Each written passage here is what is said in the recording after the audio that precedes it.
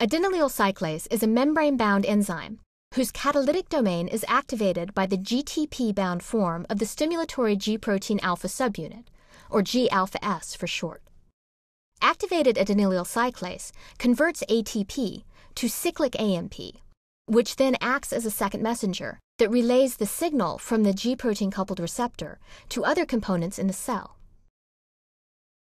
In most animal cells, cyclic AMP activates cyclic AMP-dependent protein kinase, or pKa.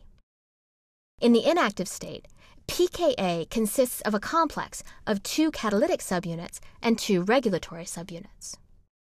The binding of cyclic AMP to the regulatory subunits alters their conformation and liberates the catalytic subunits, which are now active, and phosphorylates specific target proteins. In some endocrine cells, for example, the activated pKa catalytic subunits enter the nucleus, where they phosphorylate a transcription factor called CREB. Phosphorylated CREB then recruits a CREB binding protein.